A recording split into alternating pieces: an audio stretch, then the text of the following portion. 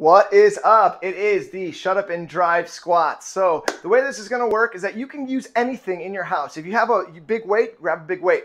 If you have a big book, grab a big book. If you have something circular, anything circular that you can use, because we're going to be driving, grab it. For myself, I'm going to use a pot.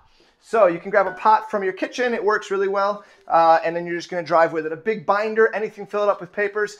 Anything works here. Just make sure you can extend your arms with a micro bend in your arms to start this song. So the way it's going to work is I'm going to back up a little bit. This is a wide squat this time. So you want your toes pointed out wide. Make sure your knee is in line with your big toe. You can put your device, your little thing that you're using, your prop down for a second and then just sway side to side. This is a little warm up, opening up of your hips.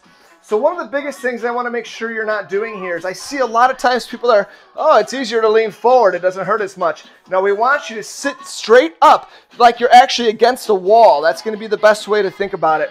And then you're going to get a little bit lower, kind of pulse it out a little bit just to really warm up. So like you're going straight down. It's going to be a big opening once again of your hips and your glutes are working here. It's going to be great.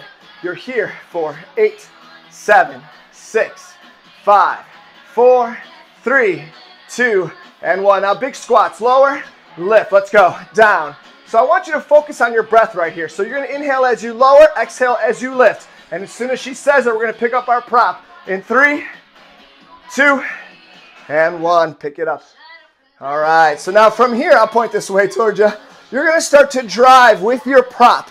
So you wanna make sure once again now that your arms are at shoulder height, micro bend in your elbows, and you're just continuing that squat with that circular motion. Now some of us can kind of go here, but can you challenge yourself? Try to go all the way around, big circles with your shoulders. Woo! Wherever you're at, I always say modify for you. I definitely have some tight shoulders and some shoulder issues on my left side, but I'm gonna continue moving until my body tells me to stop. So take it down and then look up, right back up. Continue with your breath. We're going to add some more in just a second.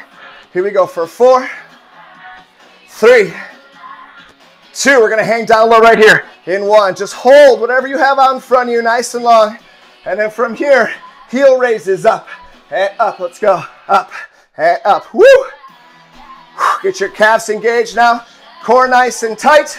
Arms stay out in front. Micro bend in your elbows for 8, 7, 6, 5, 4, 3, stay low, 2, and 1. This time your obliques.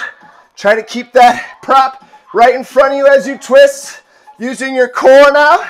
Here we go, 4, 3, 2, and 1. Back to driving in your squats, lower and lift. Come on, you'll start to feel your quads fire up. Woo! Come back to your breath. Big full circles with your prop in front. You got this, come on. Woo. My breath is off. Inhale lower, exhale lift. That's. Check back in with your body. Can you go a little bit lower here for 8, 7, 6, 5. Come on. Here for 4, 3. Almost there.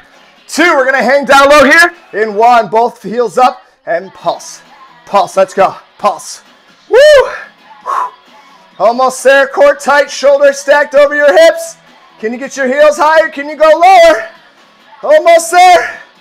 Woo, last little bit for 8, 7, 6, 5, 4, 3, 2, and 1. That's it. Congratulations. Keep moving out there.